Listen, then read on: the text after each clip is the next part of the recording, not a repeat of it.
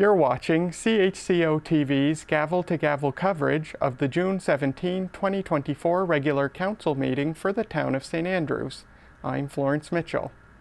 In today's meeting, under Planning and Community Development, Councillors Harland and Heenan will move that Council grants leave for the second readings of Amendments MP 20-09 and Z22-08 for Charlie Bartlett at 232 Bayview Drive. Under Public Works and Public Safety, Councillors Bennett and Neal will present a report on the O'Neill Farm Road flooding. In addition, Councillors Bennett and Neal will move that Council moves to request permission from the Provincial Minister of Natural Resources and Energy Development for approval of the 2024 nuisance deer hunt. Under Economic Development, Business and Culture, Councillors Hurdle and Weir will move that Council rescinds the Ad Hoc Tourism Promotion Committee and approves Explore St. Andrews as the tourism partner under the Tourism Accommodation Levy. Finally, under Recreation and Environment, Councillors Gumichel and Blanchard will move that Council supports the development of a food forest at a 1.6-acre lot at the corner of Acadia Road and Champlain Avenue, and directs staff to create a memorandum of understanding for use of this land. Now let's join Council at the W.C. O'Neill Arena Complex Council Chambers. All right, let's call to order the regular council meeting for the town of St. Andrews, Monday, June 17th, 2024. We are live here from the W.C. O'Neill Arena Complex chambers, but we are also being streamed through Zoom and Facebook. If anyone has any questions related to the agenda this evening, you're welcome to join us on Zoom, but also you could email pnopper@townofstandrews.ca. So I note that all members of council are here with the exception of Councillor Hurdle and Blanchard. And I do want to recognize that we are on the unceded traditional territory of the Beskoto-Mogadi people. The approval of agenda, I'll be looking for an approval of the agenda. I need a mover for that. Got Councillor Neal and seconded by Councillor Bennett. Any changes to the agenda? Okay. There may be an opportunity to go to third reading in one of the motions tonight, but we'll talk about it at that particular time. So I'll call the question. All in favor of approving the agenda, please signify by saying aye. Aye. That's everybody. Agenda has been approved. Disclosure of conflict of interest. Not seeing any. Let me know if anything arises. And we have no presentations. We had 4 already this month. And we already approved the minutes and already did the staff report. So we're jumping way ahead now to the introduction, consideration, and passing of bylaws and motions, which is obviously the bulk of the meeting. And Councillor Harland will kick it off this evening. Thank you, Mayor Henderson. This is reference number PCD 240402, and it's amendment MP 20-09 to the municipal plan MP 20-01 and Z22-08 to the zoning bylaws Z22-01, Charlie Bartlett, PID 1515-6425, 232 Bayview Drive, second reading. And the background is as follows. The town of St. Andrews has received an application for rezoning PID 1515-6425, 232 Bayview Drive for Charlie Bartlett. The applicant is proposing a retail fishmonger in the existing barn on site. The amendment steps for council have been as follows. Public presentation on May 6th, 2024. Public hearing of objections on June 3rd, 2024. Obtaining views of PAC, May 22nd, 2024. First reading, June 3rd, 2024. Second reading, third and final reading. Prior to the third and final reading of the zoning bylaw amendment, staff are recommending terms and conditions for the property. And the motion is as follows that the first motion is as follows that the council of the town of St. Andrews grants leave for second reading to Amendment MP 20-09 to the Municipal Plan MP 20-01 for PID 1515-6425 Charlie Bartlett at 232 Bayview Drive, and I so move. Thank you. Could I have a seconder for that? For Councillor Heenan. Discussion? Okay. All in favor of going to second reading, please signify by saying aye. Aye. Any opposed? That's nobody. This is bylaw number MP 20-09, a bylaw to amend the bylaw number MP 20-01 being the municipal plan bylaw for the town of St. Andrews. read the second time, the 17th day of June of 2024. Next motion. Thank you. And the next motion is that the Council of the Town of St. Andrews grants leave for second reading to Amendment Z22-08 to the zoning bylaw Z22-01 for PID 15156425 Charlie Bartlett at 232 Bayview Drive. And I so move. And I'll be looking for a seconder once again. Councillor Gumashall, discussion on this one? Seeing none, call the question. All in favor of going to second reading, please signify by saying aye. Aye. That's everybody. This is bylaw number Z22-08, a bylaw to amend bylaw Z22-01, being the zoning bylaw for the town of St. Andrews. Read the 17th day of June 2024. Now, council, for this one, it's staff's recommendation, I believe, as well. We've received really no input from the community of any concern, so we could go to third reading right now if you'd like to. I need consensus to do that, would I? Is that safe to say? Yeah, so a quick show of hands if you'd like to go to third reading. All right, that's majority. All right, so, yep. Sorry, can I just get some clarification from staff on? Absolutely, we'll put it in now. Okay, I don't know if it's pertaining to the third reading, but go ahead now because it's pertaining to the issue. Yeah, thank you, Your Worship. It was just had to do with the background info we received on the sidewalk that mentioned, again, 80 meters to 100 meters, and then suddenly it jumped to 1.1 kilometers. My apologies, it is up to 100 meters. So I assumed it was about 110 meters? 110 meters, correct. And then I'm just wondering if that cost estimate of $100,000 is still accurate? Yes. $1,000 a meter?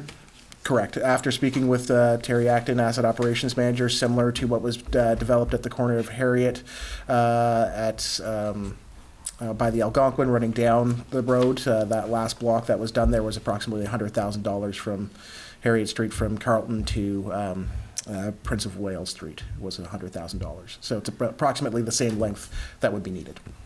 And for that 110 meters, that would require another employee and a piece of equipment?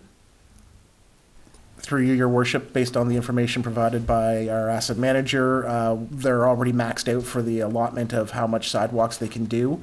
Any additional sidewalks, trails, or anything else would require another man and machine to be able to do and keep up with the snow clearing. So from our understanding and what we've been told is after they're done clearing the snow on the sidewalks, they're literally going behind with the trucks with the snow clearing machines to clear the snow from the sides of the roads. And in order to keep up with that, they still need two machines and two guys. So any additional sidewalks or any additional clearing that is required or requested by council would need another body and another machine. Safe to assume on that'll be a conversation we have during budget time. It wouldn't be a budget position. The sidewalk's a major capital project when you're talking 100,000. That's all stuff for budget time. But yeah, sidewalks cost a lot of money, that's for sure. Mr. Spear? Yes, Your Worship. I guess besides the cost of that stuff, it should be noted that if you did a physical drive, that these pictures, just because they're from Google Earth, doesn't do it justice, but a lot of those trees are probably going to be displaced if you go by there now to make the proper width for the sidewalks. If you're going to go on the, I guess be the east side. Have to be on the east side. And because I thought, well, it looks like room, but then when I drove by there last week, I thought, yikes. So that you'd lose some of those trees along the Algonquin Fairway. Are those, sorry, Go ahead. Yep. are those the veteran trees that you'll be removing? Families have paid for those to be placed there. Honestly, I don't know. I don't Those think. veteran trees that, I don't think so, because the veteran trees aren't that big. They haven't matured that much. okay. Like if you notice the ones along Mowat and Reed, or just Reed, sorry. So, but I'm not 100% sure about that, but those trees look like they're probably 30 plus years old from the height and the width of their bases especially. Okay. Councillor Gumashall? So, not with regard to this exactly, but moving forward with regard to the sidewalk, I always presumed that the Algonquin owned right to the side of the road, because that's where the out of bounds markers were playing golf, not that I was ever. Wink, wink. The white markers were right along the side of the road, but what I'm inferring is that the town has an opportunity there, if we had hundreds of thousands of dollars in the future, to add sidewalk all along the old, I guess that's what, the fourth pole now? The old 18th pole? At some point in the future, we could do that? I believe so. I think where you see the rock wall there is probably the edge of the Algonquin property, would be my guess. But from a different perspective too, council, I think that's an inefficient use of a sidewalk, because we're really just talking to access, quick access to Tim Hortons. And for this particular business, that most people are facing onto Thomas Avenue as you go up there a little further. So there's probably better spots in town, if we're going to discuss this, about where a sidewalk would make a lot more sense, to be perfectly honest. Yeah, you wouldn't end it there. Like there's a plan in the future. Huntsman's talked about a knowledge park. Like, who knows how far it could go out in order to make the town more, I guess you could say, walker friendly or accessible. But again, I think that it's such a big conversation. There's no funding model for it. Let's put this in the parking lot for budget time. We always have items that are outstanding that we always talk about. Because again, it sounds very similar to Prince of Wales when you start getting into cutting trees and things like that. And obviously we'd want to have a conversation with the golf course, because they're doing their best to try to increase it in the rankings, and the municipality went and cut a bunch of trees right along it. There needs to be a conversation there for sure. So if council's good with that, Councillor Harlan, do you mind? Your worship. Oh, sorry, Councillor Heaton. Thank you. Yes, Your Worship and Council. In my opinion, the fishmonger is more of a driving destination to leave out of town. Like, that's what I picture this as, is someone leaving St. Andrews to pick up fish to take home with them. I don't see it as a really walking destination. I may be wrong, but I do see it as more of a vehicle sort of drop-in. And so, as I said, once you pass that corner, it's mostly vehicle traffic. That's how I look at it anyway, and I just wanted to make that point, because I see it as a real asset for people coming into town and people going out of town. Thank you, Your Worship. Thank you, and I can't see too many people walking with live lobster down the street. That's what I'm saying. Yeah. Especially in the heat wave we're about to get. Yeah. All right, is that anyone else? And then Your Worship, just clarification. So it is recommended that council apply terms and conditions to this development. There were 3 terms and conditions that were provided within your package on page 15. One is in regards to waste bags must be double bagged and placed in a lockable dumpster to prevent animal access, as well as the dumpster must be screened and fenced as per our zoning bylaw. The second one really should be that the facility must maintain a public washroom. The third one, as it relates to paved parking lots, I'm going to pass it to Xander Gopin, Senior Planner, to explain a potential variance for it. Thanks, Mr. Knopper. So I think I kind of alluded to this previously. So this is a requirement in the zoning bylaw that commercial parking lots be paved. But as this is maybe, it's a lease business, they're leasing the building, and also really, I think moving forward, given increasing concerns around stormwater runoff, having more paved spaces is less and less seen as a good practice, and there are ways to achieve, attractive and durable parking areas that don't actually involve a ton of paving. There's pervious things. There's gravel is in many situations fine, and creates less challenges for stormwater runoff. So if this is probably something we'll look more in depth at when we're discussing the new zoning bylaw. But in this kind of transitory phase, the simplest way, if council does not feel it is important for this parking lot to be paved with asphalt as is required by the zoning bylaw, my recommendation is that the applicant apply for a variance, and this is something that can be done by a development officer. It doesn't have to go to PAC to basically say it can be it could be a dust proof. Basically, there's some language for it we would use. Dust proof material, which gravel, compacted gravel usually is. Dust proof material, and in 2 years, 1 or 2 years, this variance would expire and could be revisited at that time, depending on the business and how things have gone.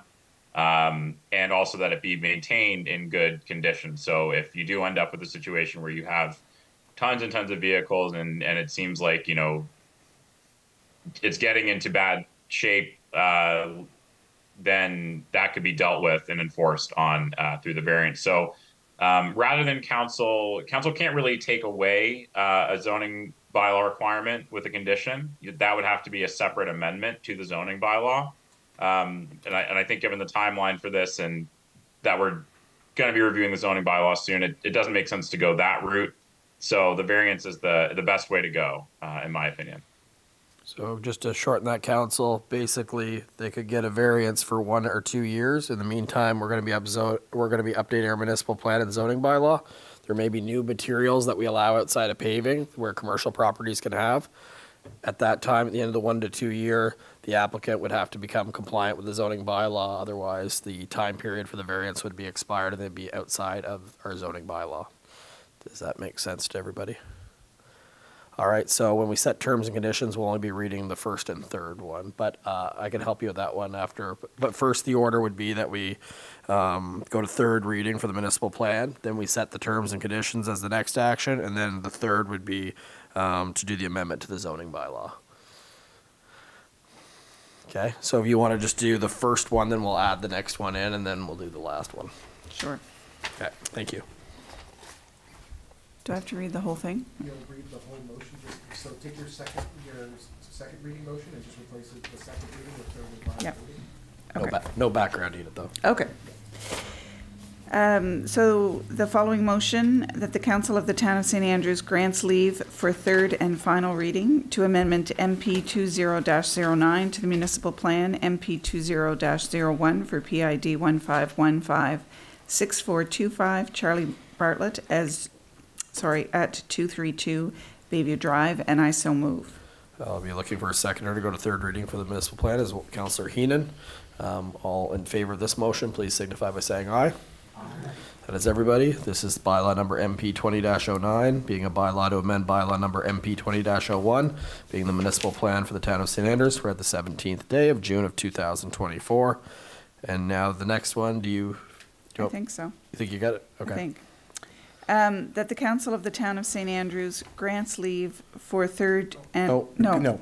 So it would be that the Council of the Town of St. Andrews sets the following terms and conditions for PID 15156425 Charlie Bartlett at 232 Bayview Drive. And those would be that the waste bags must be double bagged and placed in a lockable dumpster to prevent animal access. The dumpster must be screened in by fencing as per the zoning bylaw Z22-01, and that the facility must contain a public washroom. Okay. So would you like to move that? I would like to move that. Okay, can I have exactly a second as there read. for that? Councillor Heenan again. Any discussion on those terms and conditions? Okay, I'll call the question. All in favor of those terms and conditions, please signify by saying aye. Aye. That's everybody. The terms and conditions have been set, and now we're going to the last one of this.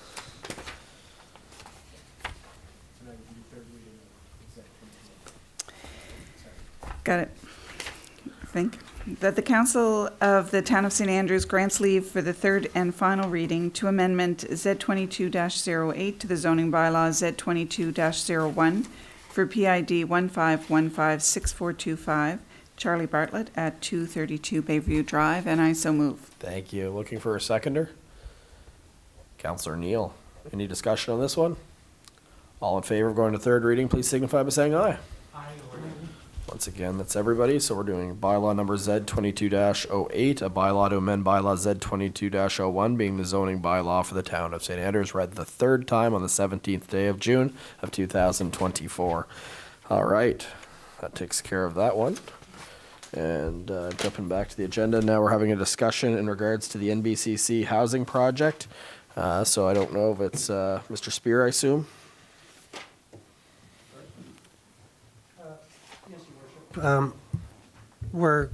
As you know, we had several options put before us in a meeting last week that not all of you are able to attend. But we're trying to figure out next steps with the housing proposal for the NBCC project. The architects have come up with three kind of conceptual drawings, if you will, that they thought fit in well with the neighborhood. And one of them was that also that a fourth story would be allowed. Now, they provided, I don't want to jump all over the place too much here, but for those that missed the meeting, if you jump to page,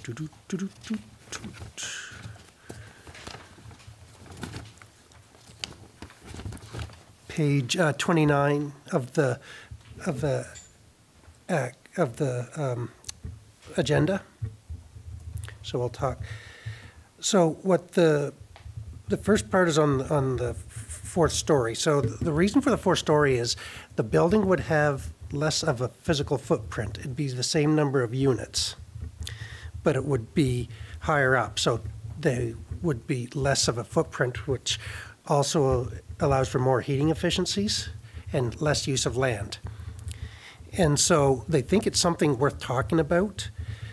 If you look at the height study that they had on the page I showed you, or talked about, page 29, what they're saying is that from Augusta Street, anyone fronting in front of the NPCC won't be able to see the fourth story, that it's going over the height of the building.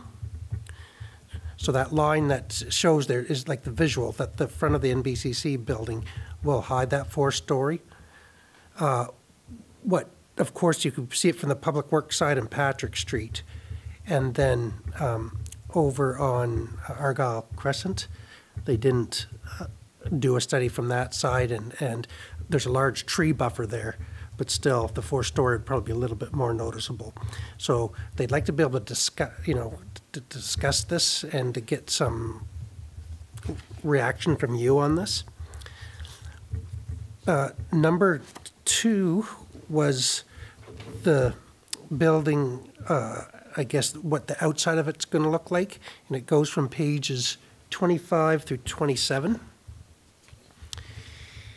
And again, Council, we're not making final decisions, but we're just making decisions so we can have conceptual designs, provide some budget estimates when we go to funding partners, etc. And so this is for them to be able to kind of start that next high-level estimate, and as we begin to present things to the community about this, that you have something to bring forward. So building option 1 is on page 25. On page 26 and 27 are options 2 and 3. From our meetings with the architects last Wednesday, those that were in attendance seemed to prefer options 2 or 3, and as long as 3 wasn't beyond, if the pricing was close enough, and really it's just adding some gables, I think they'd be called, on the front of the building to give it a little more of a, I don't want to use the word heritage look, but it kind of fits in with our community a little better. That seemed to be the preference of those that attended. There was also a discussion on that the footprint currently includes a daycare. Our understanding is that there's just dedicated space for daycare without getting into what it looks like. It's the equivalent of 3 apartments. That actually can be decided later in the process a little bit, because at this point we're just looking at the outside, the layout, the grounds and stuff, and not getting deep into what's inside. In fact, probably daycare would be less to build than just because of the larger spaces, less than apartments. So what I'm looking for you tonight is what option for the conceptual would you prefer? And B, would you entertain a 4th story? Again, before we do any of that, we'd have to go to rezoning, and there's a whole bunch of stuff to talk about with the public, but it just gives them the ability to do the drawings, engineer studies and stuff to continue the process with this. And so I'm looking for direction of council, what instructions to give our team at Housing Hub and the architect at OBDA. Perfect. So just to take the daycare off the table, what you already have is obviously we know the board of the Passamaquoddy Lodge is working hard. Part of their plan is to have a daycare for intergenerational living on the campus. So I think before we went too far down any route, I think we need to everyone needs to align in the community versus working in silos and one finding out the other is moving ahead without them. That might be a good location at the Passamaquoddy Lodge, the new proposal, but the reality is we have challenges in our community now, and if they're not going to be successful getting funding, then this is an opportunity we should look at. But we'll just keep the lines of communication open with them, and we can decide that later. It's just the difference between, like you said, 3 units. So let's start, I guess, with the height, and then we'll go to the design. you know, I do believe personally, and I want to weigh in with all of you, that if there was ever a location in town that you could do a 4-story building, this is certainly the location. I don't think it really alters the look and feel of our community too much. I do have a little bit of concern over residents in Argyle Court where it's not towering over or shadowing their neighborhood. But on the other side of that, the other side of the argument, I already know there's a developer that's asking to try to get a 4-story building in the town. And you are setting, even though it's a different location, a little bit of a precedence when you as a town decide that you can do a 4-story building, and then when a developer comes, you say no. And we all know from downtown and some of the proposals we get, everyone looks at the Kennedy and says, well, I can be as high, if not 10% higher than the Kennedy. Well, everyone kind of builds around, and we talk about we want to be development friendly, but not alter the look and feel of our community. So just a little bit of caution on the other side of that. So I see it both ways. Council, over to you on your thoughts on a 4-story versus a 3-story. Councillor Heenan. Yes, Your Worship. I would be all for the 4th story. However, we do know what, as you have spoken, that we do have troubles with that, and we would be setting a precedent. So that would be what I would see would hold this up a long time and maybe defeat it. So I worry that if we're looking at trying to get the architects into their 2nd phase or whatever, I don't know how we can do that with the question mark of the 4th floor, because it has to have public, and we know that's not going to work. I mean, I would put my next paycheck on it that it may not work, that we could get it passed. But I would think that this is the right place for the 4th floor. But once we do it, we've opened ourselves up. And I 100% support the 4th floor. It's just trying to get it into motion would be the problem. And I'd hate to see this fall behind deadlines because of that. That's just my concern. Thank you, Your Worship. Thank you, Councillor Heenan. Councillor Michelle. Thank you, Your Worship. I like the way Councillor Heenan's wagering his paycheck. Yeah. I think that's a great precedent. As far as the 4th floor, as everyone knows, the community college, MBCC, is a key economic driver in our community, and I think if they could put in a 4th floor, have less of a footprint, and complement the college, this is one project where 4-story works, and we can make decisions with regard to other 4-story buildings as they come forward. I don't think we're necessarily setting precedent.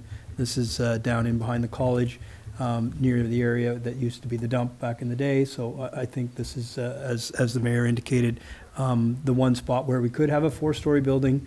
And if you look at the sight lines in the drawing, I think you wouldn't really notice it. So I'd be all in favor of a 4-story building in this place, and would give the architects a chance to go ahead and bring that forward. Thank you, Your Worship. Thank you, Councillor Grimshaw. Councillor Bennett. Thank you, Your Worship. I would like to know some of the costs associated with putting a 4th floor on. Like, you know, are we looking at is it 5% more to go up versus out? There should be some numbers that somebody can tell us to give us an example of what we'd be looking at. No different than you know, just to step back a little bit and talk about the design aspect. Putting on all those gables and the bump outs and stuff in some of the 2nd and the 3rd rendition of the design, lovely as they are, it costs money to do so. And I think it's irresponsible for us to make these decisions without having some form. And I don't expect that anybody's going to give us an exact number, but I think we should have some understanding of what this is going to cost before we make these decisions. It's too much money to be talking about, and too big a decision without knowing some facts. Thank you. Mr. Spear, did they give any indication of kind of? I know that the whole model would be completely different because your revenue would be a lot more in a 4-story too, right? No, because it's the same number of units and the same just configuration. thinner and taller? Yeah. Yeah, well then a 3-story probably makes sense. Yeah. Well, because if we're doing the same number of units, why would we amend our whole plan as a municipality of 3-story buildings, right? If we're no further ahead. Councillor Allen? Thank you, Mayor Henderson. So my understanding is that there are some significant energy efficiencies. I don't disagree that we do need some understanding of the cost. in terms of what it would be as a 3-story or what it would be to go up. But I did hear them clearly identify the fact that there were significant energy efficiencies, and that it did align with our goal as a municipality to be as energy efficient as possible. I also agree in terms of the look of it. I personally like it staggered. I find it looks far too institutional. The first one looks far too institutional, and if we want to talk about look and feel, I think we do need to keep that in mind, even if it's on the grounds of the old dump. Pardon me. But the other thing that, pardon me. It's okay. We'll stick to the height and then do the design. Yeah, but with respect to the height, one of the things I heard the presenters talk about was that if we went up and had a smaller footprint, then we could have a second building if we so chose at some point. And we had talked about that. Thank you, Councillor Harlan. Anyone else? Councillor Ware? I'll just add one comment. I agree we should look at cost. Back a few decades ago, I was involved in some building projects. It was always less expensive to go up than it was to go out. And it is more energy efficient because you're tightening it up. But there is a ratio that, 40 years ago it was less expensive to go up than out. I don't know what it is now, but it's a consideration. Thank you. Any other member of council hasn't spoke yet? Councillor Neal? Yeah, thank you, Your Worship. Yeah, I'm not opposed to the 4-story. I do agree with Councillor Heenan that we could possibly have a difficult time getting it through, where it does, personally, it feels like we're somewhat circumventing our own plan. With regards to costs, I had mentioned that during the initial meeting, that again, I'd love to see just some initial prices on to help me make a decision. With regards to the 4-story though, I also question again just the safety aspect of it. Again, from the local fire department's point of view, again, I know we do have a new truck coming, but 4 stories is also 4 stories to climb. And my question, and I don't know the answer to this, but with regards to building code, I don't know if 4 stories then requires the standpipes in the stairwells, so you can actually drag hose up and connect, as opposed to having to take a charged hose line up, which is significantly difficult. So I would have that question for the developer. Again, I don't know if 4 stories kicks that in or not, but it definitely poses a risk when you have to climb that far up to potentially bring people out. So again, I'd just like a little bit more information on that. Deputy Mayor? Thank you, Your Worship and Council. I have no qualms about the 4 stories, except for that we've turned down buildings of higher, and I think we're going to, as you say, there will be a precedence, but we're going to have a lot of people that are going to come forward and say, you wouldn't allow my building to be 4 stories, and I had to change my plans. So we have to look at this very carefully, I think, myself. And again, like Councillor Harlan said, the drawings of it being, just a commercial building that doesn't fit into the setting of St. Andrews, I would worry about that as well with the people of St. Andrews. Thank you, Your Worship and Council. Thank you, Deputy Mayor. So yeah, as far as the feasibility and the cost, like right now we're not into any of it. That's a major component. What they want is just a feeling of what we want, then they'll come back and say, this is what this will cost. And if council likes it, then we have to go out and essentially find funding partners, other levels of government, to try to make this a reality.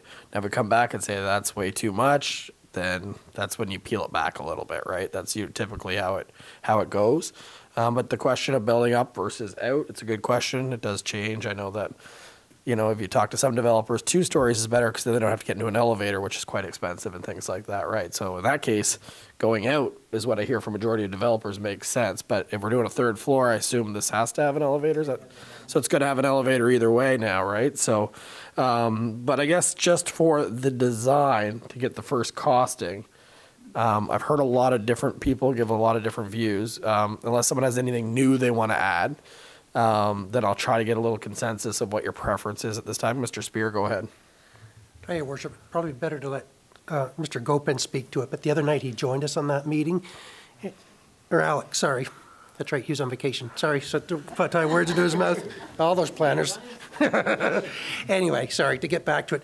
What Alex was saying at the time was that really the 3-level restriction has primarily been restricted in the historic business district, and that's more to do with their secondary municipal plan than to do with anything within our zoning bylaw. What he pointed out was the 3 stories was loosely arbitrary based on the Anchor's Landing project specifically, that nothing of that magnitude had ever been built within the municipality before. And so they created an MR2 zone at the time, said, 3 stories sounds like it fit in that location, good, let's do it, without really any type of back history. So you just understand how this 3-story limit came to be. And what he's saying is council, you know, in fact, I think he said he'd even create its own zone for something of this magnitude again. And that if you thought the 4th story fit in place, it's less a zoning bylaw issue because there's less within the zoning bylaw that restricts it, that it's a very specific type of property. I'm neither here nor there. Alex is trying to get us to not get stuck on this 3-story options because it's not a hard and written rule in most of the town, except for those that are within the that fall under the secondary municipal plan. Thank you, Worship. Your Worship, just one more point on that in regards to legalities of other developers coming in and saying, why didn't you allow me? Mr. Henderson did note in that meeting that each design and each decision of that is based on council, and you can't be litigated for making a decision one way or another on it. So each is basically like a PAC's looking at it, each is its own merit based on what is being presented for that property. Okay. All right. Pack. Anything else? Okay. How many? Just to get for the design, how many here would prefer? We'll start with 3 stories.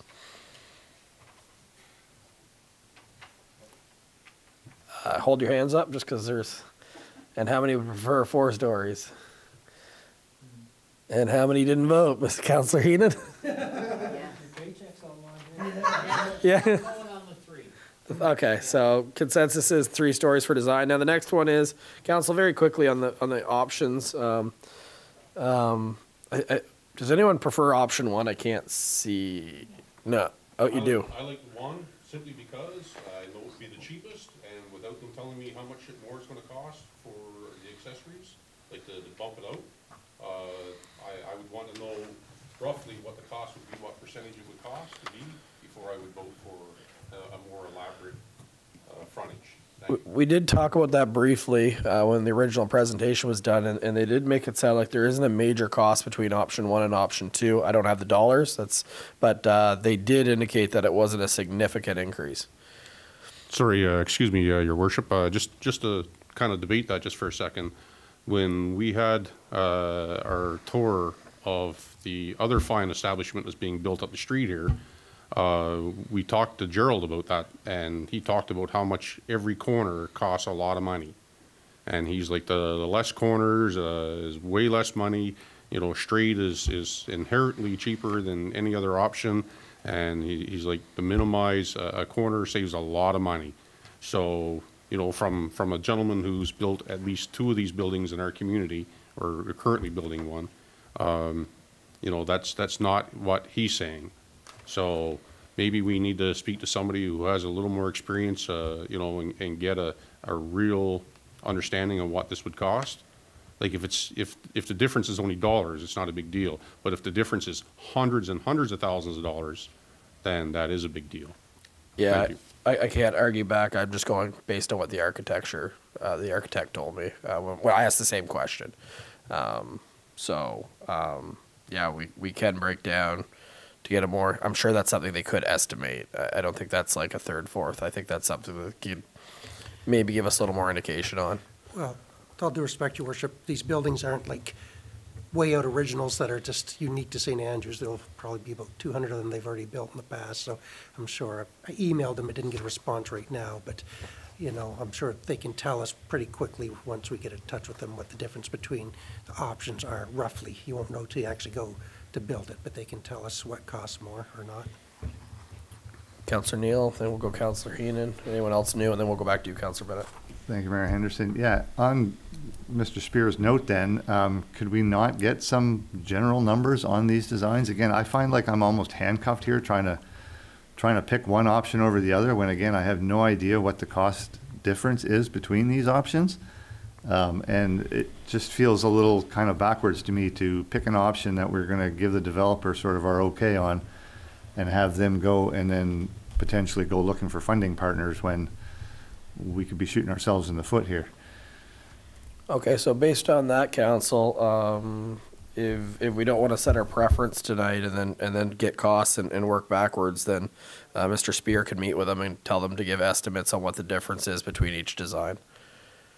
Does that make sense to you, Mr. Spear?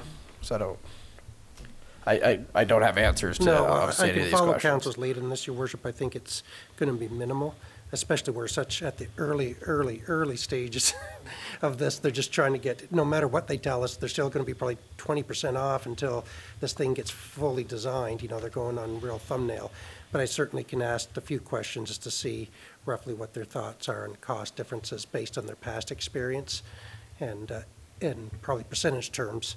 And then they'll know roughly square footage costs per unit in the building and give us just really rough estimates of total dollar amounts. So we know, you know, if we're talking big dollars or just talking, you know, less than 5% of the project cost. Councillor Heenan. Yes, Your Worship. I agree with Councillor Harland. Number one is just never going to be an option for me because it's too plain. These people, it's their forever home, and if they're going to be living in it, it has to look and feel like St. Andrews. Number one is far out there, and I would never support it if it was $40,000 more to put it, something that made it fall into character of the town, then I would support that. But number one just looks like a row house without anything, and it's too institutionalized, and it would never work for me. I would never back that. Thank you, Your Worship. Thank you. Councillor Harlan. If we're going to be asking for some additional information, I wonder if we could also ask, just for rough estimates, what the cost is going up versus going out, and the energy savings. Because what I did put in my notes from that meeting was that there were significant energy savings. So, Councillor Harlan, on page 28 of your package, where it says building form efficiency study, a Right. 4-story tall building would be, and the 3-story were 5,030 meters squared. The 4-story would actually have a 15% less built area, so you would actually be seeing a reduction in size and energy efficiency within that. That says 15% less. Yeah. Okay. Yeah. Okay. Councillor Gubishov. Nothing really to add that's new, Your Worship. Just to remind everyone that in our last kick at the municipal plan, we asked the planners to look at ways that we could densify our community, which put more people into the space, and adding a 4th floor, like in this instance, keeps the building from sprawling out.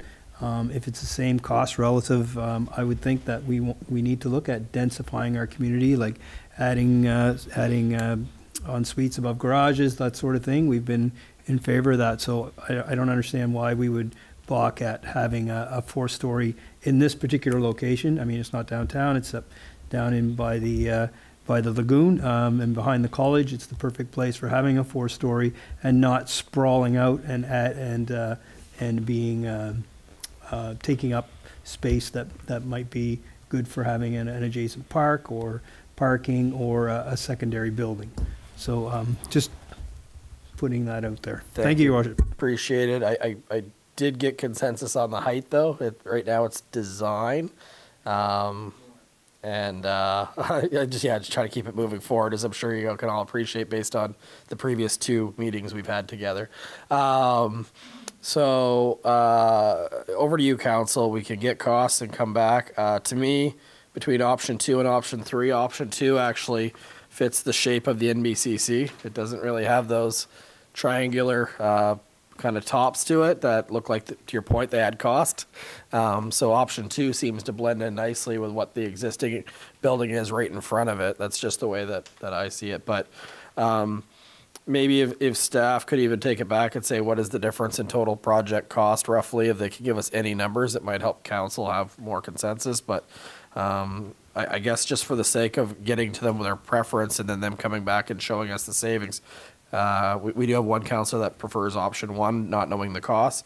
Between the rest of council, is there a preference between option 2 or 3? How many prefer option 2?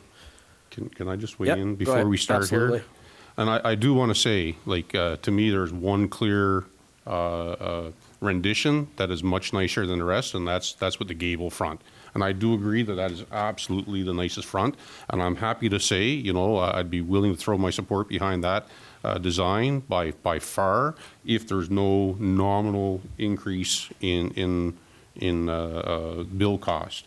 So once you find out that information, I'd be happy for us to vote on that based on the fact that there not be a significant increase in the cost. Thank you. Thank you, Councillor Bennett. So between option 2 and option 3, just for preference, we're not signing into anything today, council, right? Like, it's not, this isn't the design. Like, they're just looking for an idea to keep moving ahead, get more accurate costing. And then part of it would be what the alternatives, Mr. Spear. Sorry, Your Worship, but a couple of the councillors you've asked me for questions to be answered by the architect. So instead of changing our mind in 2 weeks, why don't you just leave it with me, and after the July meeting, we'll rediscuss this. This is what I get for being away Wednesday night or last week. Thank you for the frustration, everyone. We will just table that for this particular time. Next motion, please.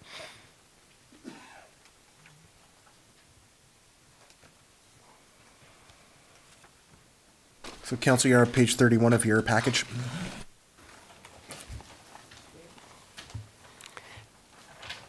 It's another council discussion. Oh, thank you.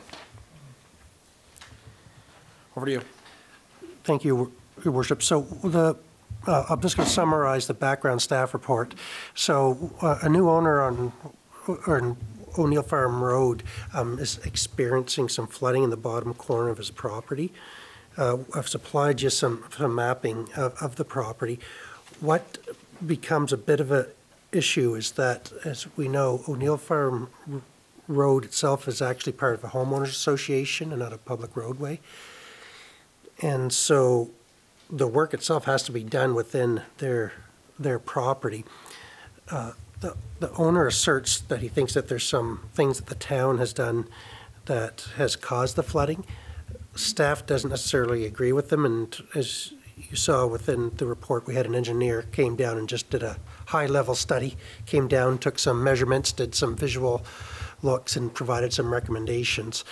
And that the part of the problem has been is that when the culvert was put in, it wasn't put in at enough angle to divert the water down. Like the engineer says that there has to be a fairly substantial amount of water to push the water to, instead of, you know, other culverts that are, say, at a 2 or 3% grade, the water would just flow naturally.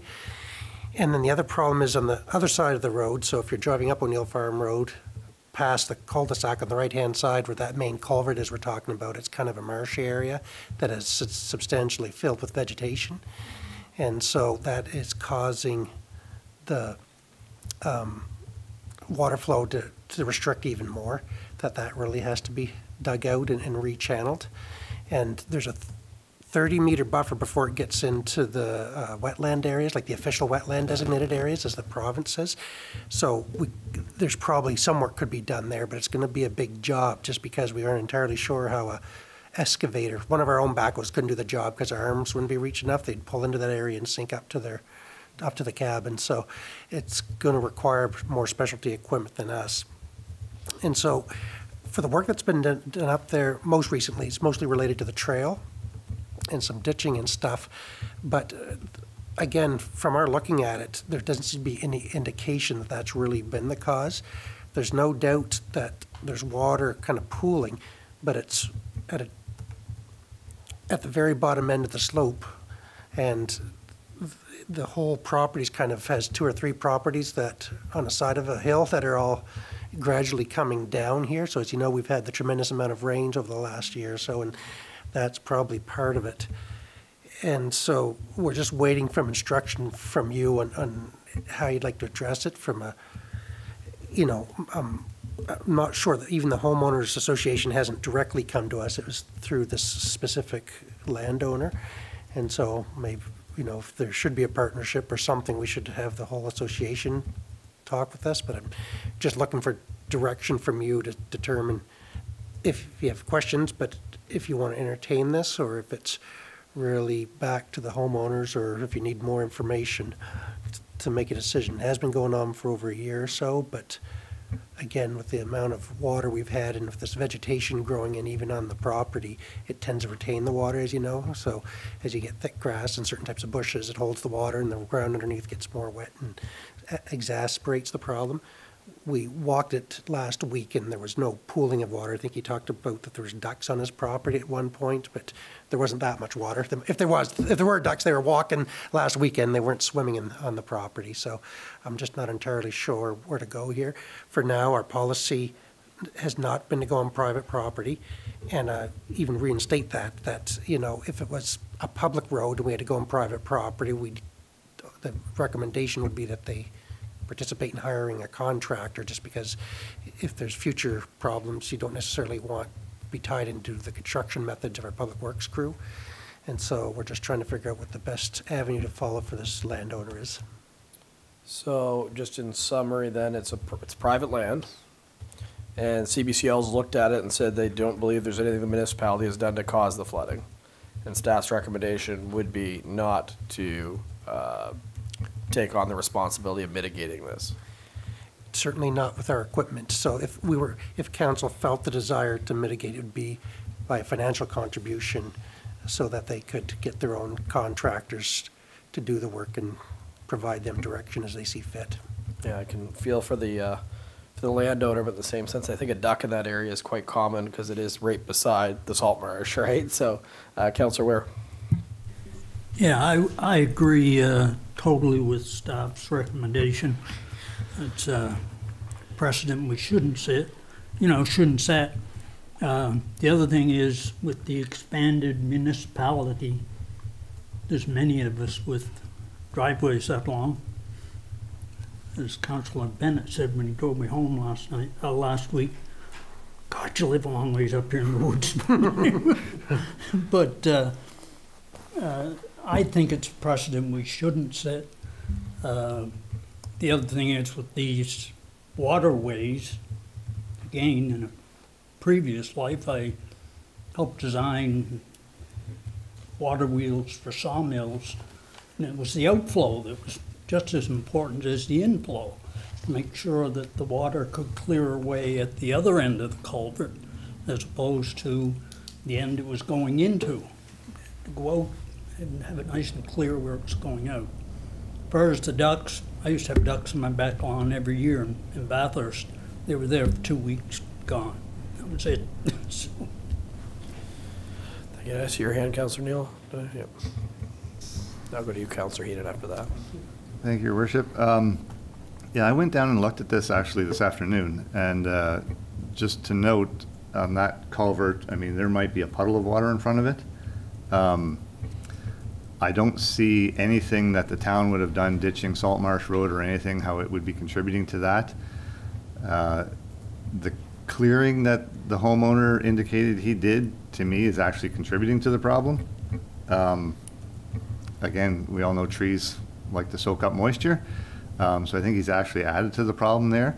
But I think the real thing, for me anyway, that kind of sets this apart is basically what we're being asked to do is get involved in moving water from one private lot onto another private lot, which the other side of that culvert goes right into another private lot. And I think it's important to note that the first couple houses along there are not part of that HOA. They didn't participate in it. So it's not, I didn't necessarily get the impression, but reading the letter, it sounded like the HOA was kind of together in this. And I think we would probably have some letters coming our way from the homeowner that he wants to divert the water to if we got involved in this. So, thank you. Councillor Heenan? Yes, Your Worship, to echo Councillor Neal's point, I wanted to know where the water would go, and I kind of figured where it was going to go.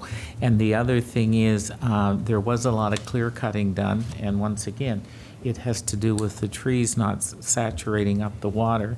And 3, I have ducks floating on my lawn on Parr Street when there's enough rain. So I'm just saying, it's not common to have ducks floating on your lawn.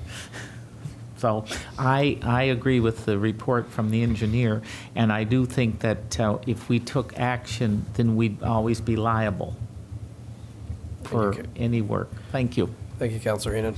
Any other member of council? I think we said Councillor Harlan. Thank you, Mayor Henderson. So I have to make a decision based on the report from CBCL and based on the report from staff. I'm comfortable with the recommendations that have been made. I feel for the homeowner. I can appreciate that it's a challenge, but I don't believe that we have liability in this situation, and I'm not comfortable in setting a precedent. I think we're going to be seeing lots of property issues with the change in climate as we continue to experience the changes in climate, and I think that's going to be a never-ending story. So I'm just not comfortable with us weighing in on that at this time. Perfect. I think I have consensus, but all in favor of the recommendation by staff and CBCL? Yeah, see, thank you. Anyone else? So I didn't want to cut it off short. All right, thank you, council. The next one would be on page 37. And I believe it is Councillor Neal, isn't it? Yeah. You have to read that entire grid, eh? Bear with me then. So this is PWPS 240610, and it is the request to Minister of Natural Resources and Energy Development for permission to conduct the 2024 nuisance deer hunt. The background reads, as part of the process for the nuisance deer hunt, the town of St. Andrews must formally request permission to host the hunt from the Minister of Natural Resources and Energy Development. The goal of the program, in partnership with DNRED, is to lower the number of deer safely within the urban limits of town. Hunting can only occur with the use of a bow and must be on a property with 1 acre or greater of space. The number of available permits will be determined by DNRED. The deer hunt, again, allows private landowners within the urban town limits to receive special permits authorizing hunters to harvest antlerless deer on their property. Hunters and landowners can register with the town between September 1st and October 31st, and the hunt takes place between October and November. Do you want me to keep going with the stats there? No, it's okay. So the motion is that the Council of the Town of St. Andrews moves to request permission from the Provincial Minister of Natural Resources and Energy Development for approval for the 2024 nuisance deer hunt within the Town of St. Andrews, and I so move. Seconder for that one. I've got Councillor Bennett. Discussion? Councillor Bennett. Yes, I would just like to clarify that this indeed includes Bayside and Shamcook in this request. Thank you. Yeah, the background and staff has known that they will be requesting it again. Ultimately, it'll be the minister's decision, but I can follow up with the minister to find out why one area is and why the other isn't, for clarification on it further in the future.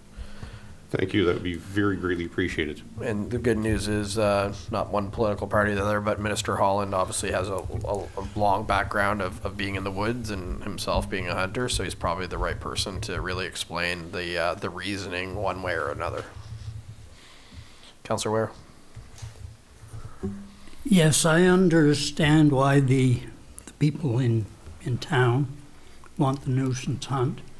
I don't classify any animal as nuisance. But out in the rural areas, we live out there because we enjoy wildlife. I had 2 bucks with their horns and velvet on my lawn last night. Took numerous pictures and sit and watched them for a half hour. And I am a Class 1 licensed guide, so I am capable of hunting.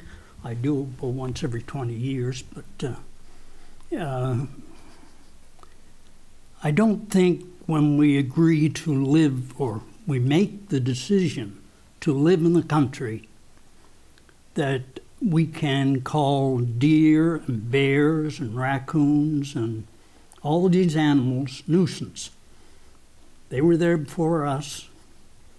I take the approach, and I know the history of the indigenous people on the plains far better than I do in the eastern part of the continent, but they lived one with the land and the animals.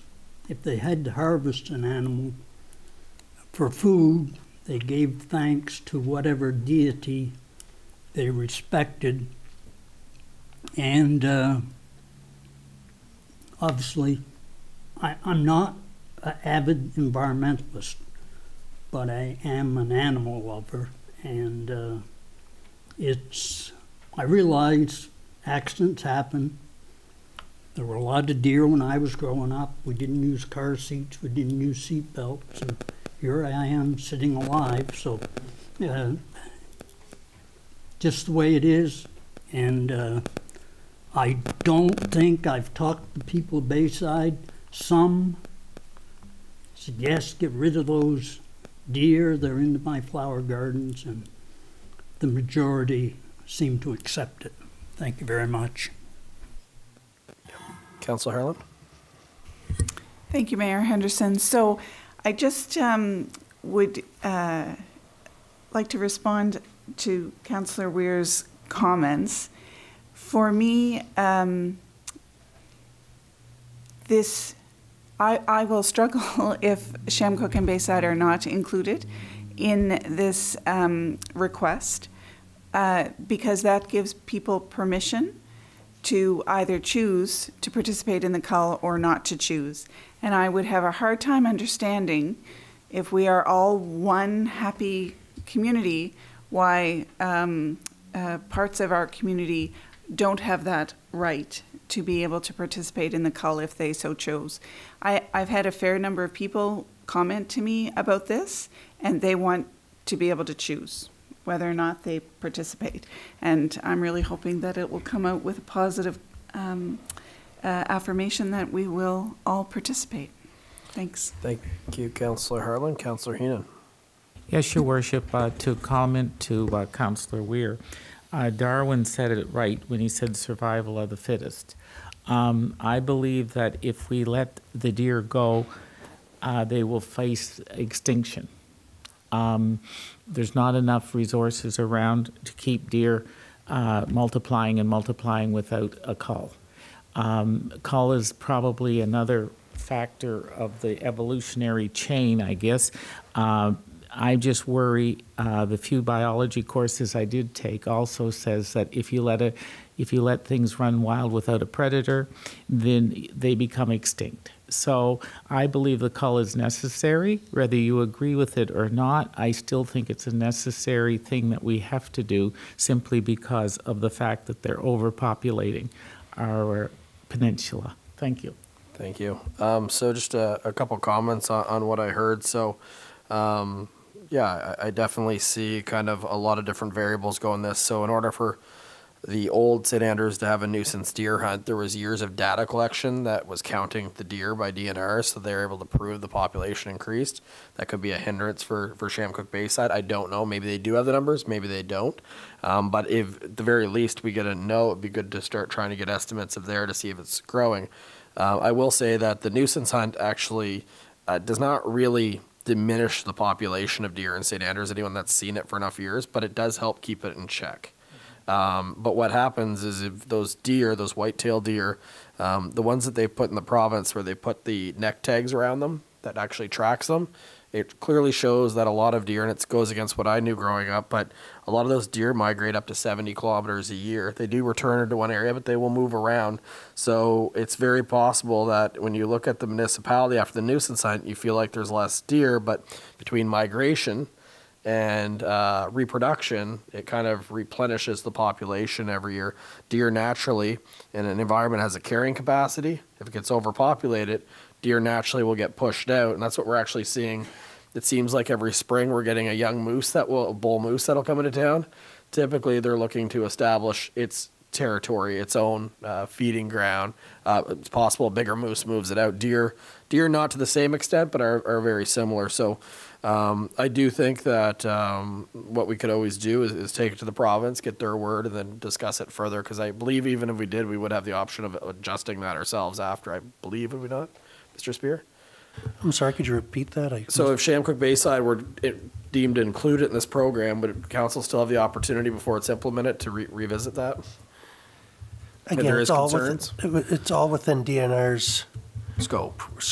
Okay. It's, and we may have questions, because those property owners that have larger than normal, like 3 or 4 acres, may be able to participate in their own hunt outside of the St. Andrews area. They definitely are. They definitely are, but they are limited to the hunters being allowed to take one antlered deer, so buck. And then as far as antlers, they have to apply to the province as part of a provincial draw, and they could get one tag, but it's specific to the draw, not to the individual property, which is different than the nuisance hunt. Councillor Ware? I'll just make a follow-up on that, where you did bring up the draw for the antlerless deer. There's very few of those licenses passed out, and true, it's done by wildlife zones, and this is wildlife zone 22, which is fairly large, but they only give a few antlered or antlerless deer license. And if they want to cut down on the number of does, all they've got to do is increase the number of people that get those licenses, but they don't change it from year to year by very small amounts. You're correct. Surprisingly, the applicants are fairly low too, though, which is really surprising to that point. So yeah, the program would be different. It would be if you had a farm, and I have talked to a gentleman that has a farm at Bayside, and he's quite frustrated by deer as well. In that case, he would probably get anywhere from probably 10 to 20 tags based on what happens in the town. And those can be used for both bucks and antlers, so does. So yeah, it does change the program and the hunting quite significantly. I will say another thing the province, in fairness to them, has to weigh out is they understand we have challenges, but in the same sense, there's a lot of other areas in the province, and we don't need to get into that don't have enough deer, right? So it's a really hard balance game for them, for sure. So council, is there any more debate on this? Okay, I will call the question then. All in favor of this motion, please signify by saying aye. Aye. Any opposed? Seeing none. Okay. That's, yeah. Abstain means it's not a nay, right, Mr. Nopper? So, okay, perfect. All right, well, then we'll hand it over to you then, Councillor Ware.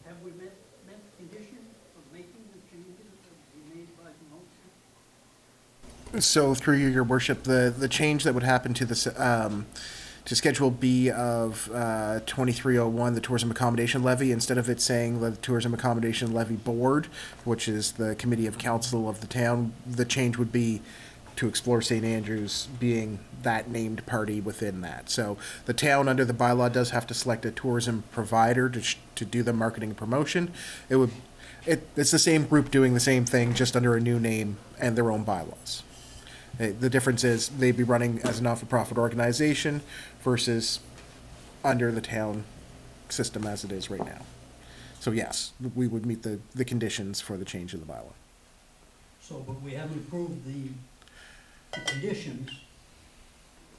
Well, the condition that is being provided to you, Your Worship, is that you were to review their bylaws, and if you were comfortable, because you don't actually get a weigh in on their bylaws.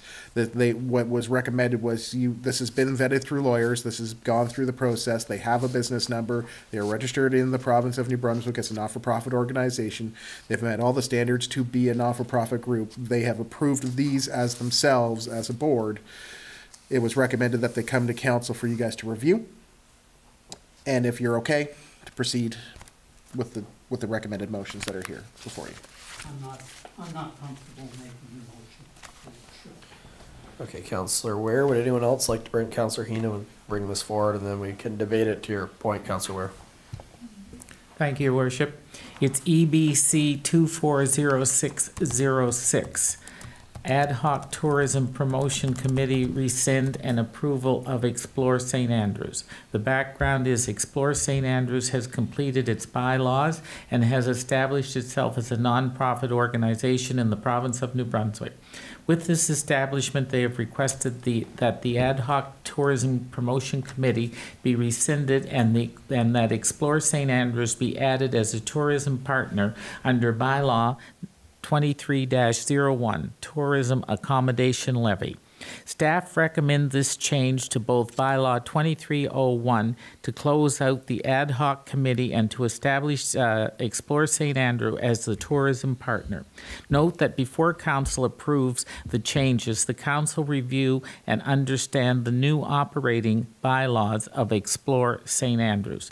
The action is motion that the Council of the Town of St. Andrews rescinds the Ad hoc Tourism Promotion Committee. I so move this, Your Worship.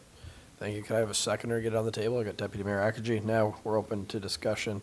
I guess I'll just open it to the floor first. Okay, Deputy Mayor Akaji. So what we are saying is that the ad hoc committee would be gone, and this is changing the name, and they're accepting the bylaws as stated by that group before, the ad hoc committee. Correct. So we created the Ad hoc Tourism Promotion Committee because they didn't have all their ducks in a row out of the gate. They had they're almost a subcommittee, and the expectation was that they would, once they got their own status, then at that point they would become their own entity. And I'll say that the bylaws that are attached are their own bylaws. Technically, we're not approving them. I think we wanted to see them to make sure they were there and that they were operating with bylaws. Myself, just on that, it's not a fault of theirs, it's a fault of our bylaw that we have for them, is I think we have a major gap in this community. Explore St. Andrews' job is to market and to attract. The chamber is saying that their role is not just to tourism, it's to all business, and they're trying to step back a little from tourism. The municipality ourselves, we don't have the personnel in place, so there's a huge gap in this community right now where we're attracting visitors, but no one's taking ownership for their experience once they're here. So again, that's not their fault. That's our own bylaw of how we set them up, because it clearly says the way that their bylaws are, it lines up with what our bylaws are that we've set for them. So that's a really long explanation of it. It's on us more than anyone, I think. Councillor Ware? Thank you. Yeah, I'll make just a couple comments. Nowhere in the bylaws does it talk about the VIC, and I guess they absolve themselves of responsibility for it.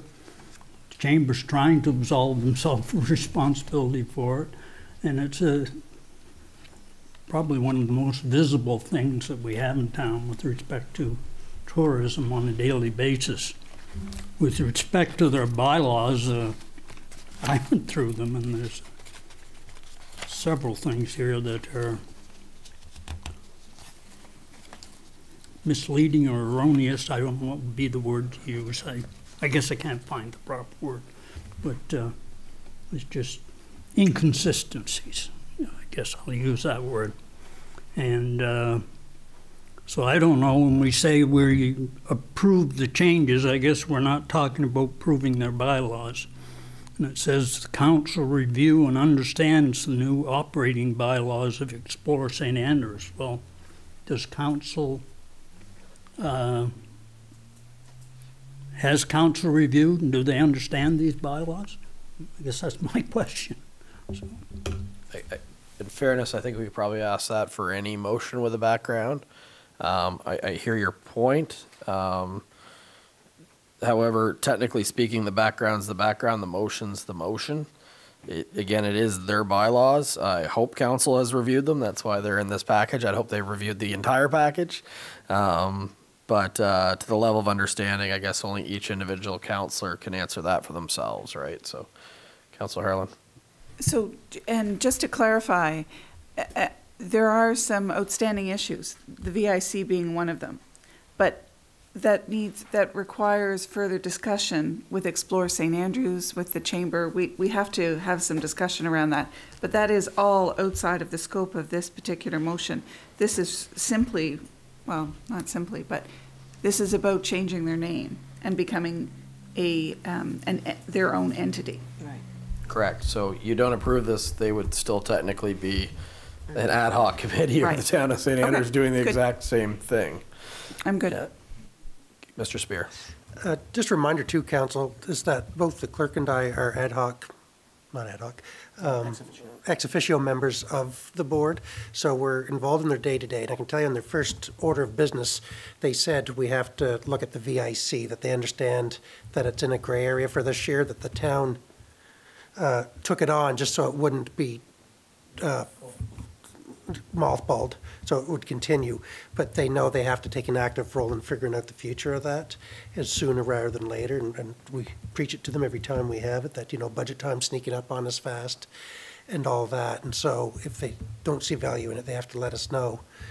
But they also know that the bylaws that establishes the tourism accommodation levy, and in fact this board and the funding, can be revisited by council too, depending on their views of the VIC and their vision of what those funding is for. Thank you, Your Worship.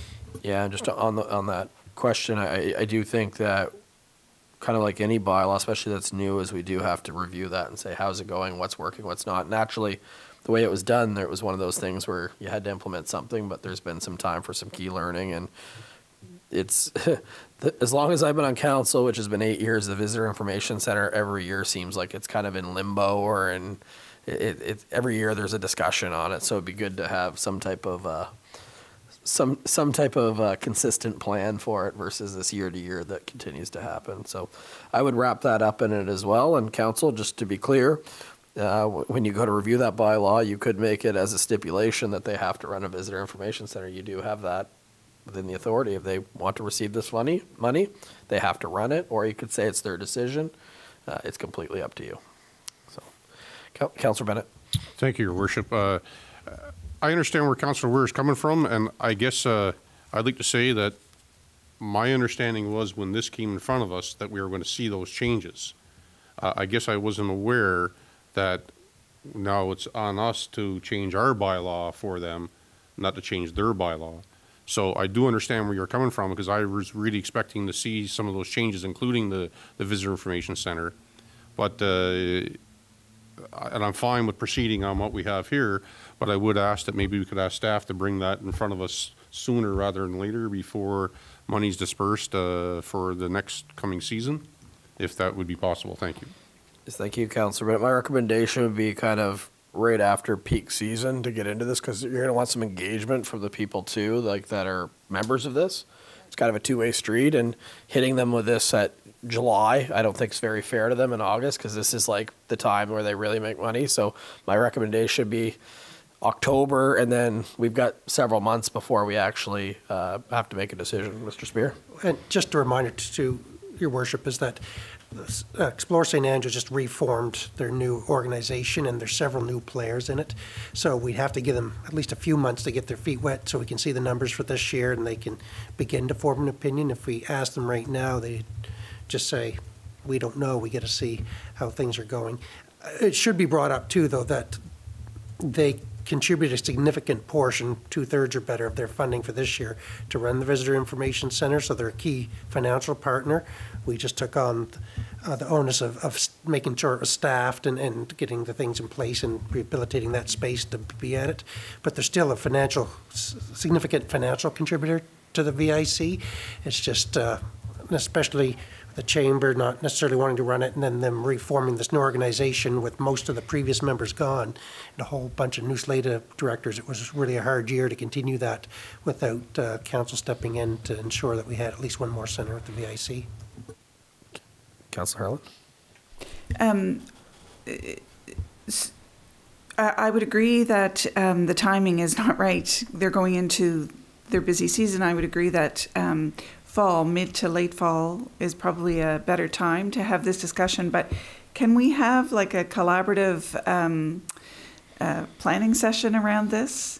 I mean, I know that it's a number of people in terms of the board, the Explore St. Andrews board and the council, but I really think that my preference would be to be able to put some things on the table and have some discussion and come away with some agreed upon direction.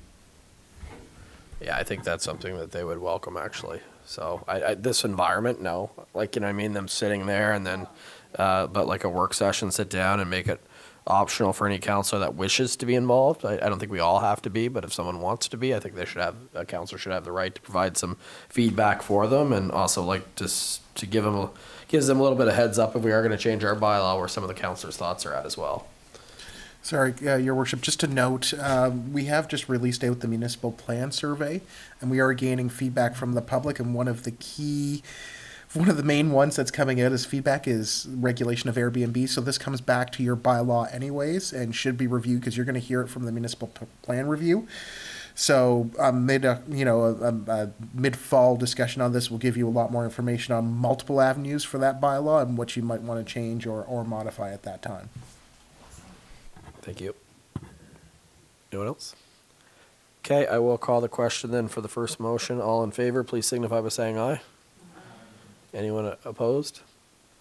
Okay, carried. Next motion. Thank you, Your Worship and Council. Motion that the Council of the Town of St. Andrews approves Explore St. Andrews as the tourism partner under bylaw 2301, Tourism Accommodation Levy. I so move. Seconder, please. I've got Councillor Bennett. Discussion. Probably same as the last one. All in favor of this motion, please signify by saying aye. Aye. Any opposed? That's been carried. We are now moving ahead to page 50, which would be Councillor Blanchard, who's not here. Who would like to read this? Open floor. All right, Councillor Bennett. Thank you, Your Worship. Reference number RE 240608, submitted for Councillor Blanchard. Subject request for Food Forest Memorandum of Understanding. And the background reads, at the 240603 regular council meeting, Rika Nason of the Food Forest Initiative Committee presented a proposal for a food forest at PID 150-29275 at the corner of Acadia Road and Champlain Avenue. This is a 1.6 acre lot designated green space and owned by the Town of St. Andrews. A food forest is a sustainable method of growing food and increasing the productivity of growing space, reduces maintenance efforts year over year, decreases the need for annual inputs, increases habit, benefits for insects, and gives people a green space to gather and enjoy nature. The goal is to create a sustainable mini ecosystem that supports increased food production for the Open Door program and any member of the public. The Food Forest Initiative Committee is comprised of multiple stakeholders, including the Open Door Food Program, St. Andrews Community Garden, Indigenous peoples, nonprofit groups, local farmers, I'm not even sure how to pronounce that, permaculturalists, landscape architects, community members, local business owners, and anticipating the Town of St. Andrews. They have requested use of the land noted and looking for support from the town in the form of a memorandum of understanding to take the next steps in the development of the food forest for the community. And the motion reads, that the Council of the Town of St. Andrews supports the development of a food forest at PID 150-29275, a 1.6 acre lot at the corner of Arcadia Road and Champlain Avenue, owned by the Town of St. Andrews, and direct staff to create a memorandum of understanding for use of the land for the food forest initiative under the terms and conditions established by the Chief Administrating Officer. And I so move. Seconder, please. Councillor Neal. Discussion? Deputy Mayor Akji. Thank you, Your Worship and Council. I'd like to thank Ricky Nason for all her work and efforts towards this. She's been working on it with council and council representatives and staff to bring this forward, and continues to volunteer and to work due diligence getting this forward. So I think it's a great initiative, and I support her, and I like to thank her for all her efforts. Thank you, Your Worship. Thank you, Deputy Mayor. Rika Nason does deserve a lot of credit. She's kind of the moving force behind it and put a lot of time and sweat and tears into it. So it's certainly appreciated by everybody. Councillor Heenan. Yes, Your Worship. First, I think this is great. I think this is the best thing. I was so impressed by this. I think it's a wonderful initiative by all parties involved. The only thing I would ask about in the memorandum of understanding is at some point we may, as a town, need this land for something, which means that, we may have to rescind it. My point is, I don't want to see it done during the growing season.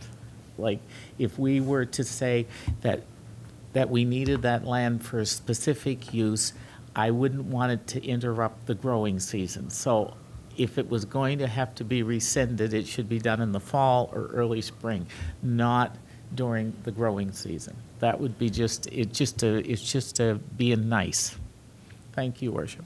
Thank you. It is designated green space, is that correct? So I think it's pretty safe to assume. Yeah. If it was ever rescinded, I would gotta assume it would be permanently, which I think would have a little bit of pushback. Even without that, it's still green space that would be taking away. Any other member? Okay. Call the question. All in favor of the last motion, please signify by saying aye. Aye. Any opposed? Seeing none. That's been carried. Nothing under new business. Question period. Is there anyone online this evening, Mr. Knopper? The audience looks good. Your Worship, nobody's online, and I've received nothing via email. All right, that moves us right ahead to councillors and deputy mayor's comments. Any member of council? Councillor Harlan. Thank you, Mayor Henderson. I just wanted to say a shout out to the organizing committee for the Charlotte County Pride Week activities. It was a great menu of activities, but a special shout out to the staff at the Ross Memorial Library, who did a wonderful video in honor of Pride Week. So great job. Thank you, Councillor Harlan. Councillor Heenan. Yes, Your Worship. Just a point I'd like council to ponder, and Councillor Gumichel will probably be happy when I say this. There's something I really don't understand, is that people who own businesses, and I'm not pointing anyone out, that have parking off street, they park their vehicle right in front of their establishment, and it stays there for the whole day. I don't understand that way of thinking, because of the fact that they're taking up like sometimes 2 parking spaces for clients of themselves. And if they have off-street parking, I don't understand why they don't use it, because it will free up space for other people to come in and enjoy their business. I see it all the time in my walks downtown, and it's just something like when you've been in retail for a lot of years that I just don't understand. Anyway, that's just my 2 cents worth. Thank you, Your Worship. Thank you, Councillor Heenan. Any other member of council? Deputy Mayor. You sometimes oversee me. So I'd like to... What? No, just let the mayor know, Councillor Weir Oh. wants to say something. Go ahead. Do you want to go first, Councillor Weir? You go ahead.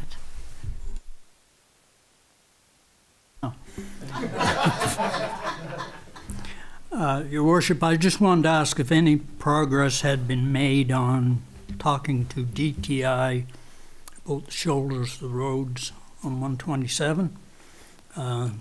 They don't seem to be getting any better. In fact, we know they're getting worse to the point where I wouldn't want to be driving a small vehicle and go off the road in a lot of places. I'd actually go down and grade the end of my driveway so I didn't flip the motorcycle when I went out on the highway. So I'm just wondering, we having any success with them? Or? No success. They've been informed, but I'll ask for a meeting with the local superintendent of for this region out of St. Stephen and see if we can get a timeline for these things. But they tend, as you know, from my history, is about once every 5 years they'll do like major maintenance along one highway. And we're probably getting close to due, but I don't know if we're 5 years out or not. But I'll reach out to them because Councillor Bennett has also brought up some issues about some of the secondary roads on vegetation and ditching that needs to be addressed. So I think it's time we have a sit down with them and find out what our new residents can expect for upkeep of the road, considering they're paying 41.5 cents towards that upkeep. Well, I guess the reason I asked the question is if the old LSD has to do it, we'll do it. But somebody has to talk to DTI. We talked about this back 1st of April. I thought a meeting was going forward. Here we are, approaching the end of June. Still nothing. And I'm sure Councillor Bennett feels the same way about it. We need to, if we have to, we'll do it ourselves. But I don't think we should have to. Yeah, I would definitely encourage, if you have to do it yourself, I'd encourage any resident that actually is concerned to write to the province and to Minister Kathy Baucus and let her know. I know Councillor Gumashell sent a letter of his concerns over the road, and it did have a response. So straight up, any resident that would like to write about their road conditions, I would strongly recommend it. I have seen the file that Andrew Anderson Mason posted on social media and the amount of requests versus what they're allocated for budget. It was a fraction of the work that was requested in backlog. So if you want to go up with a priority, the more vocal that you are definitely would help. I have no problem, Mr. Spear, sitting in on a meeting. And I think probably the complaints that are in Shamcook Bayside are probably shared around all of southern New Brunswick right now, unfortunately. It doesn't take too far to drive down the streets and see in the roads and see the condition that a lot of these are in. But on the point like that, we can certainly meet. From my understanding, based on MLA Anderson Mason, is she submits a list as well of things that she's heard in the riding. So lobbying there is definitely an encouraged option as well. Because I hear you're not wrong. And I will say that it's an assumption, but we used to get a percentage of funds, the old municipality, for Highway 127 as it was a provincial road. We haven't received $1 in over 4 years now. So that's probably a pretty good indication of the other section of 127 and the neighboring roads as well. I think they've been significantly cut because I know ours of the old funds that we get. We got a letter that basically said that we wouldn't be getting anything for 5 years, I believe, at one point. But every year they ask us to resubmit our plan. So I feel your frustration. But Mr. Spear, if I can help you in asking for them to sit down and explain kind of what their asset management plan is. We have one in the municipality. If someone asks when their road's getting done, it doesn't necessarily mean that's when it's going to get done, but we can grab the file to say it's due in 4 years, it's due in 17 years. Yeah, so hopefully they have such a document that they'd be able to provide some insight for us. I know that when we were talking about the lobster holding facility, they were able to tell us that there was no plans in the next XYZ, so perhaps we can get a little more clarity if it is 1, 2, 3 years away, or you know, to your point, tomorrow, ideally. Well, we are part of the municipality, so, 100%, but I don't want to go to the gray area. It's just unfortunately we can't manage that because they take all the money. Deputy Mayor Akaju. Thank you, Your Worship. And sorry, Councillor Ware, that I butted in front of you. A few things I'd like to say. The Earth Fest that Minister's Island hosted with all the people that participated in it. Muriel Jarvis was one of the organizers. It was a fantastic day. Minister's Island, thank you for hosting it again this year. It was fabulous. I think they had over 500 and some people. So it was really a very good day. The Father's Day run on Sunday, the mayor got a lot of prizes. I don't know how that happened. Top finisher on town council. Yeah, so, and I don't know how Councillor Neal doesn't get in front of you. But Neither did Councillor Gubish or Councillor Hurdle. yeah. That's why I was first. Anyway, it was a great day too, and I'd like to thank all the volunteers that helped out that day. It was phenomenal. Sharon McGladdery, Lee Sokaski, they were co-organizers, but the Kiwanis Club was very involved with helping and assisting, and it was a fantastic day. They had a real good day for it. You couldn't have asked for better weather. No bugs, no rain, it wasn't that cold. It was fantastic. So I thank them for that. There's a couple of things that are coming up. Graduation at SJDA will be coming up. This week, June 21st, is National Indigenous Day, and the Beskato Makati tribe is hosting a day from 9 till 3 on their poster. It's on our site, and they're having activities like drumming, food, cultural awareness. So that will be all day long in the Market Square in St. Andrews, New Brunswick. So please come out and enjoy the day of activities that they have provided for us. I think it'll be it'll be hopefully pray for good weather like we had today and yesterday, and it'll be a phenomenal day. But it's happening in Market Square. The graduation for NBCC is June 27th, which is next week. So congratulations to all their graduates that will be graduating. And as I said, SJDA, their graduates, congratulations to you. And I think that's basically it. So thank you very much for participating, and look forward to the days that are coming soon, like Canada Day. That has been posted on our website, and there are a lot of activities, and thanks to Mervyn Hanselpecker, because he's been doing a lot of reaching out and doing works, as well as providing things on the weekend. He's after Canada Day, there will also be some activities on the weekend. One of them that we hope to do is drumming with Sebastian Rhodes. So just trying to coordinate those things, but Mervyn is always there. He's helping out, and I know it's his job, but he goes above and beyond it, and he's very welcoming for our town. So thank you very much, Mervyn.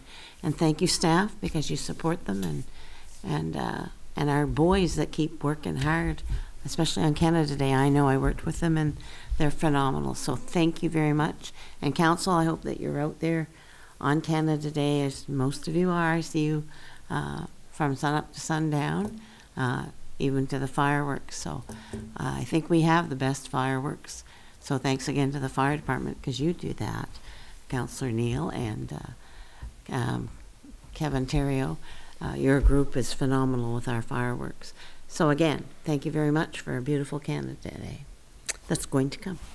Thank you, Your Worship, for allowing me to talk. Thank you, Deputy Mayor. And just you, obviously the Father's Day race, I do want to give Mike Power certainly a shout out, because you mentioned a few volunteers. Mike Power certainly is the person that works on it months in advance as well, and deserves a lot of credit. So thanks for acknowledging all those different community groups. So I will at this point skip myself and go right into closed session. So at 8:07 p.m. I'm looking for council to go into closed session per the Local Governance Act, Section 68(1)(c), which is information that could cause financial loss or gain to a person or the local government, or could jeopardize negotiations leading to an agreement. Could I have a mover to go to close? Councillor Bennett, Councillor Heenan have moved and seconded. Any discussion on going to closed? All in favor of going to closed, please signify by saying aye. And any opposed? That's everybody. We will give a minute for technology to shut down.